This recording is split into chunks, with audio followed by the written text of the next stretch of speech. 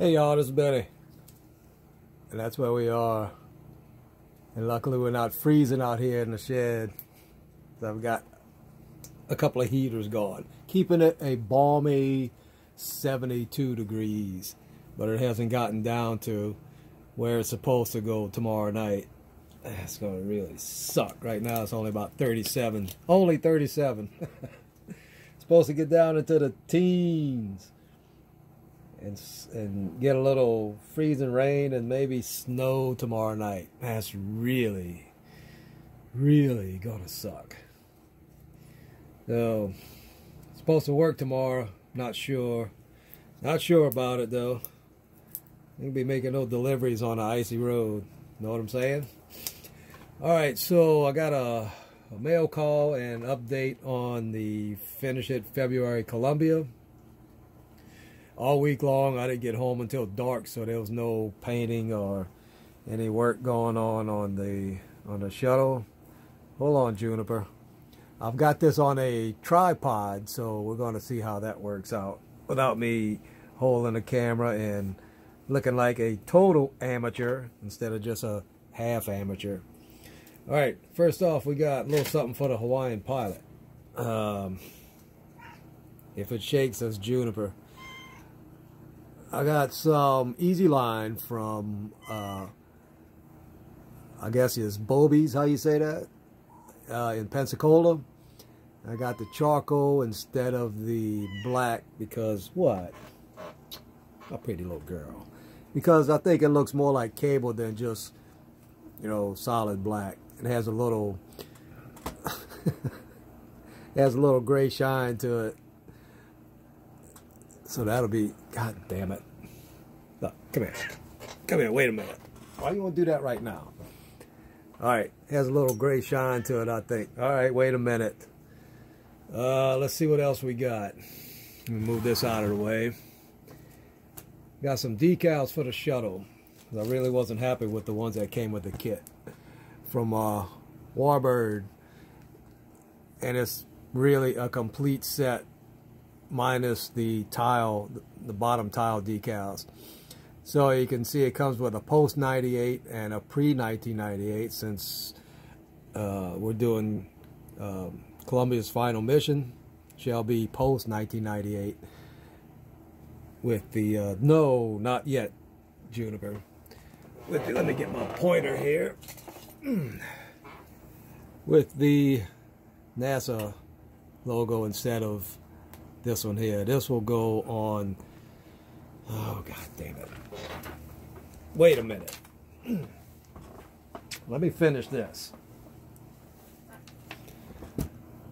Yeah, the worm will go on the side. So it comes with decals for the tail. I'm not really sure if Columbia had tail tiles. Comes with a strip of decals right here. Comes with some for the top of the wing. And all of these, so you don't have to paint them. Also comes with the aileron decals, so you don't have to paint them. You don't have to paint this line. Comes with the decals on the horizontal vertical stabilizer, so you don't have to paint these. But we'll see how that's going to look. It also comes with the little tiles right here. Now I taped off everything before I got these decals. I even taped off this, but I took this tape off. I left all the other tape. Comes with a nice nose decal, the top piece. Comes with a window frame. I don't know how it's going to fit on this old Revell kit. We'll find out. Also comes with a little decal that sticks around the main doors, the gear doors. So that'll be pretty cool. So let's look at the decals. Pretty damn nice set. I've used Warbird before on something else. I don't remember what it was. But if you compare them to the kit decals, there's pretty much no comparison. Flags are crisper on the Warbird. Just everything is better about it.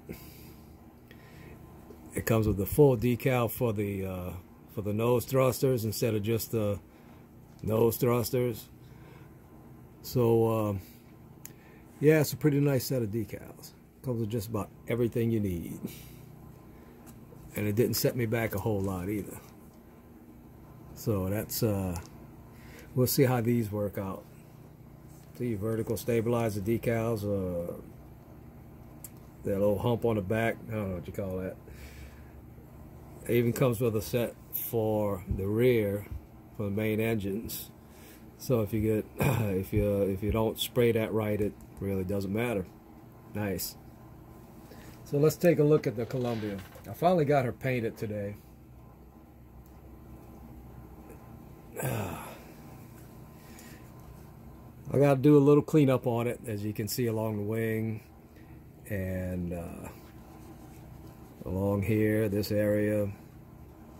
She does have a gray nose, so I've got to fix that. This little band here, doing a little touch up on that. I used a Krylon bright satin white. Kind of got a little leakage under the tape here.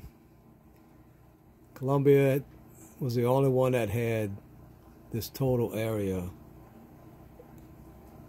in black, and that's not a screw up right here. That's supposed to look like that. It's supposed to be a little more jagged. That's a little touch up right here I got to do, and on the back end I have to fix these little thrusters, but get that big tile decal, not cat hair, tile decal under here.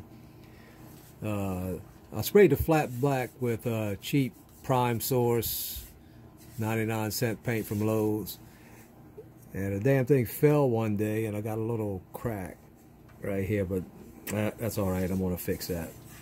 She's gonna be sitting on her wheels anyway, probably permanently to the ground. And I'm gonna do something with this black. I'm not just gonna leave it flat black. You know, I'll put a little Tamiya burn blue on it, maybe, and maybe a little Uchi to put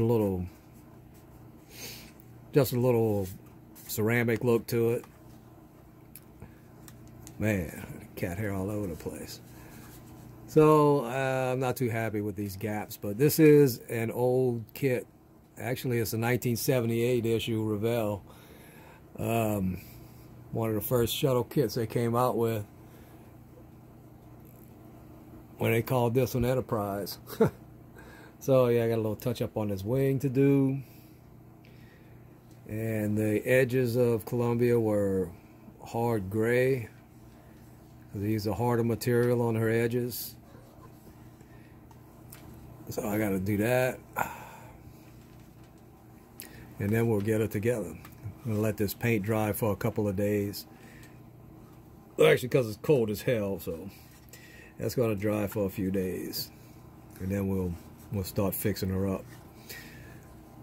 The engines on this kit leave something to be desired, because you know there's nothing inside. They didn't bother putting anything inside, so I did paint them black with the same flat black, but I put a little Uchi on the outside just to give them a metallic look. Put a ring around it and use the Tamiya burn colors, burn blue and burn red on the inside. I don't know if that's coming out, which you really can't tell them. You really can't see it. Well, there it went. I didn't want it to be too blue or too burnt red, so that's the way I worked on it. Put a little Uchi in it. Well, let me get another one. Worked on it, put a little Uchi inside of it, just to, you know, give it a metallic look. So it'll be once that paint dries and get it cleaned up a little bit, I can start putting decals on it and put it on its base. I've got a little piece of wood to put it on that I'm going to make it look like cement, I hope. Might even put a blue sky behind it. And You also saw the pictures in the patch, so I got to figure out how I'm going to put that on it as well.